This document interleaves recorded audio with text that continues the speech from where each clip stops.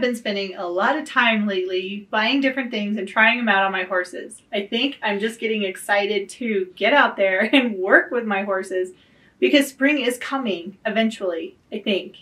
I hope. But today I wanted to share with you guys an affordable option for open front jump boots and the ankle boots. So that's what today's video is all about.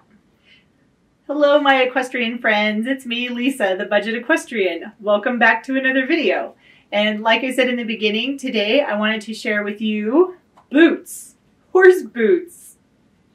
Now we use horse boots for a lot of different reasons, but the main reason that we use horse boots is to protect our horse's legs from injury, whether we're riding, lunging, or even if they're being turned out, as well as absorbing some of the shock on impact as the horse's hoof hits the ground. Horse boots can protect your horse's legs from interference that can lead to abrasions, splints, and different injuries. And the boots that I wanted to share with you today are open front jump boots and then the ankle boots. Now the open front jumping boots are boots that typically have elastic straps and traditional hook and stud closures, though they do have different ones that have like hook and loop closures, which would be like Velcro. The open front design encourages a horse to be more careful going over jumps, as the horse will feel a fence pull if he hits it. The boots provide strike protection from the back hoofs for the tendon in the back of the horse's leg. Now the open front boots are usually placed on the horse's front legs, while ankle boots are placed on the hind legs. And like I said, I found these awesome open front jump boots on Jeffers Equine. These are called Uniquely English Tendon Boots, and they are open front jump boots with the hook and the snap closure, and it's got the elastic in the center. So they snap on really easy, a little bit different than Velcro, and I got these for Ethan, so these are a size large. From the reviews, they do tend to run a little bit small, so I went with the larger size, which is good because these fit Ethan perfectly.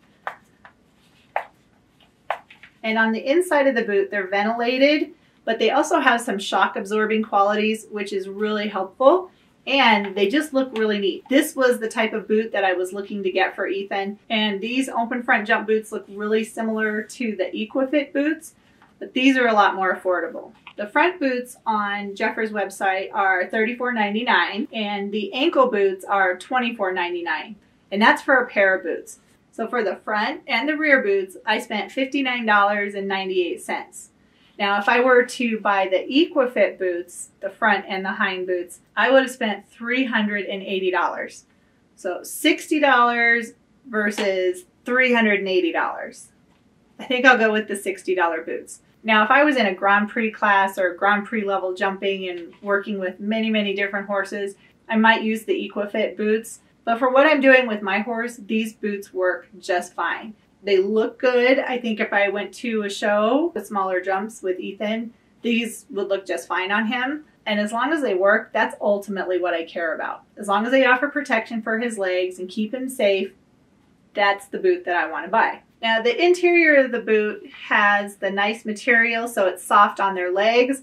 It's not removable, so for cleaning, you do just basically have to wipe the boots off.